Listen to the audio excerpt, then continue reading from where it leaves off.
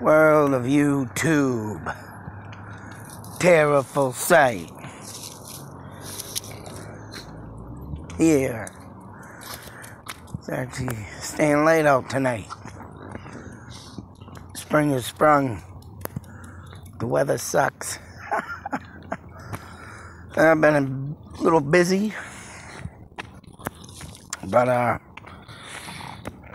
about to head off on a little trip tomorrow,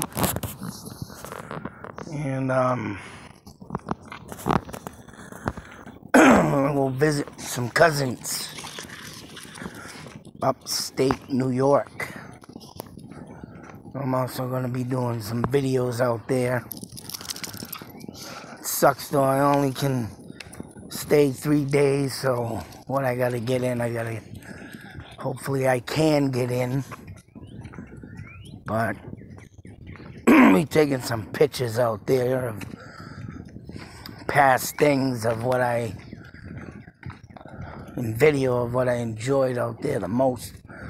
Of course, when I went and lived in that,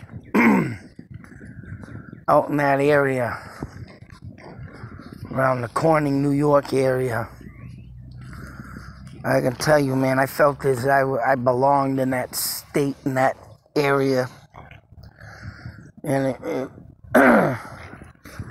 it just felt good at the time because I was going through some rough patches in life. So yeah, it was like that town really helped me cope with what I was going through at the time of my parents splitting up, you know. So I did meet some friends out there, of course. Hung around, did a lot of things. The time I was out there, almost 2 years. But go figure, I recently talked to my cousin who lives out there, and he had showed me a picture he sent me of some paranormal stuff that happened to him. And he said, of course, he's my second cousin. My first cousin, his mother, at the time, poor soul, passed away. I believe in 21 or 2020 maybe. But her house was very haunted that she lived in. I believe he said his is too, and of course, out in where my other cousin lives, Angie, his sister, I've literally found skinwalker encounters out in the county she lives in. But of course, the history of that town is so rich of Native Americans. It's about I wonder why. And I've been watching some Amazon paranormal true stories of people. And got some good ones. Of course, the last ones I just watched didn't have a town to it. But this one did. And of course, that's a Native American, Tonawanda, New York, a Native American name, of course. And there was a story up in Rochester, New York, near the Great Lakes. And I believe this one is too, near the Great Lakes and stuff. And near a river.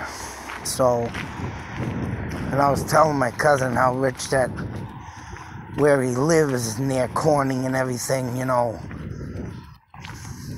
Painted post. And I have that up on a history thing I did on a video about Mr. George Washington, our first president, ran Native Americans out of that painted post. And the post was painted, I guess, due to an Indian chief who was literally buried there. And I want to try and get to that place. But I think, go figure, I've been doing some research. And I'll tell you right now, I believe they built over his burial site which was a big mistake doing that kind of stuff out there. I believe there's buildings on the site. I'm going to look into it, but I don't think I'm going to get to it. Because what I seen looked like buildings on top of the original site. And of course I have an old book. I believe I have a video on it.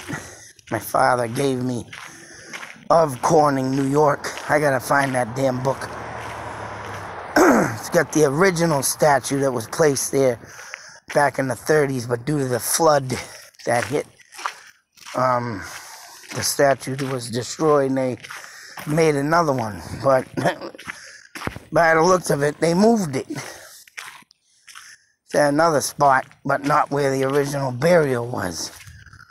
So they had to, like I said, moving stuff around out there, and I think that's why there's a lot of maybe evil that goes about in that state, up in that area. And this was one of it. I believe this kid was, what was, I forgot what this story was. I know a girl was, someone was in Rochester, New York, but, and that one was about, supposedly they're in the house. And here we are again. I gotta go all over this now. And when they were talking about Triple H, Henry Holmes being the original Jack the Ripper, these kids that lived in Rochester, New York, said that he came from the original Jack the Ripper. They gave a name, but I couldn't understand what they were saying because it's a funky name.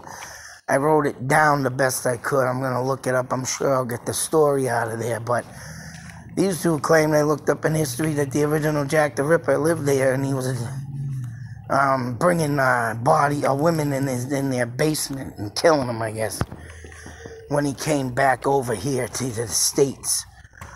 But there you go again. Here we have another person claiming that Jack the Ripper wasn't Henry Holmes, but they claim he was. So it's a very confusing story now. I'm sure that guy that they were talking about, maybe, you know, they only did it because of the TV show and wanting them to, you know, tell their story. But I gotta look deeper into that. And then this guy here, I just got done watching this. What the hell did he say happened to him? I was just watching another one before this, and I mean after this, and I forgot, but this guy was getting beaten by a spirit, evil entity in his bed, but that one didn't have a town in it. Go figure. And then I believe his uncle came or something, or a friend, and his father booted the kid out of his bedroom, and that friend stayed in his room, and he got attacked.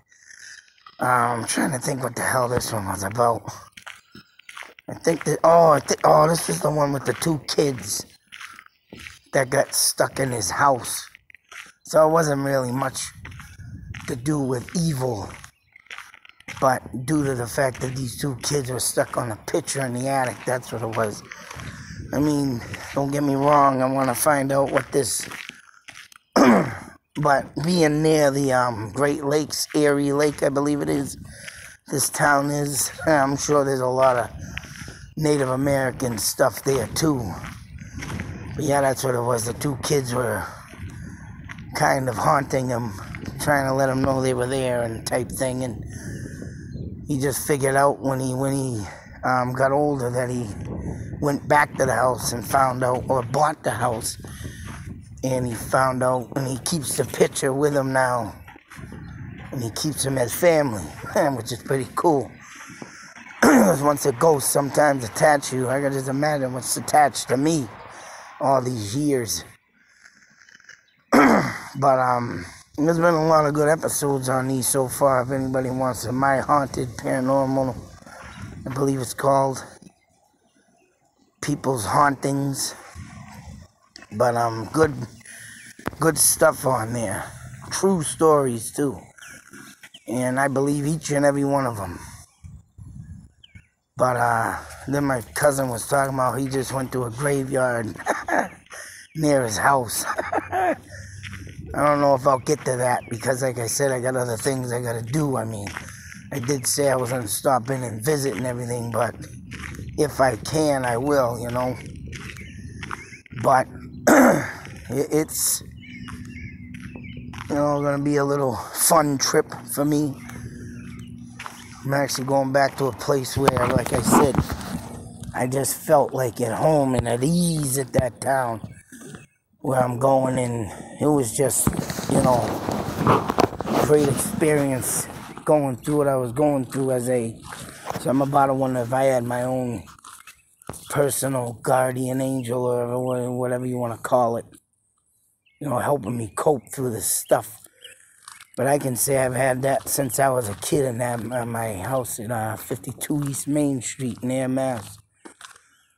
That place I was at ease until, you know, everything went down south. But, yep.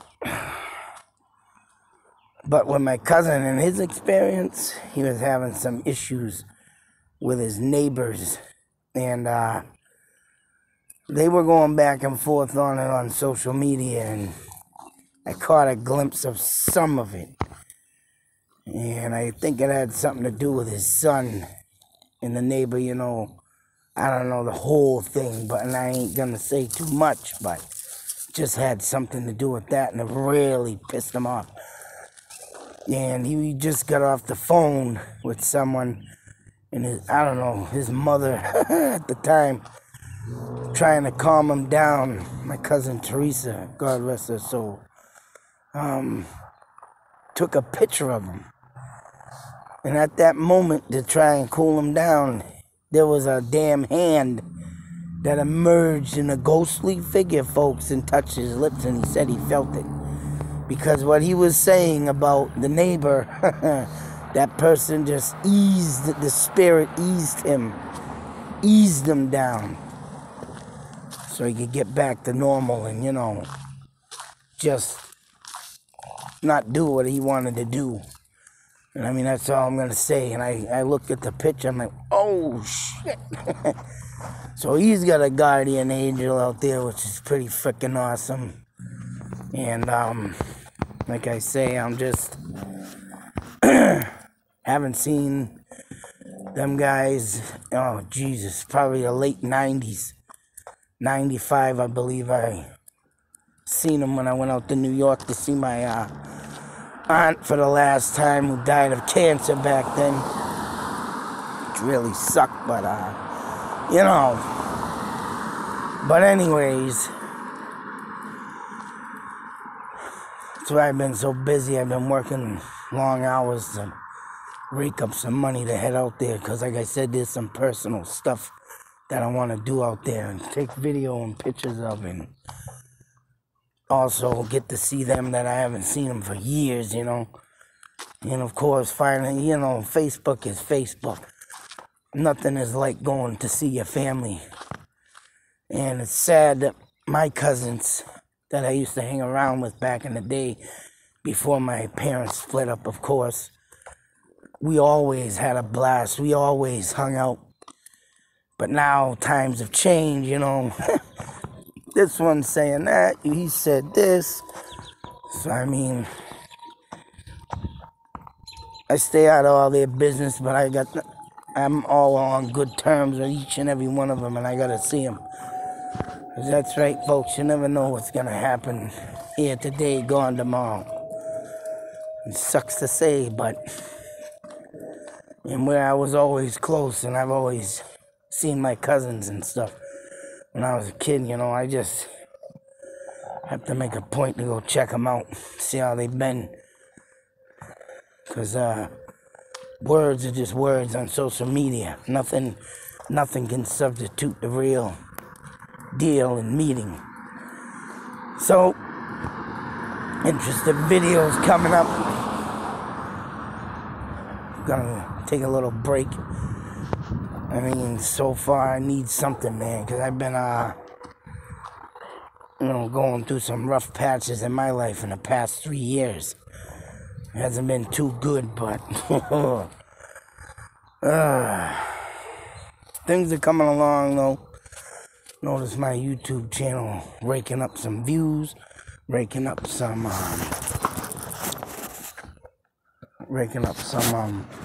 new subscribers. Thank you all. I hope I see some more come along, but until then, be safe, take care, and always believe. That's right, folks, because when I get out to New York here, we're going to see what I can conjure up out there.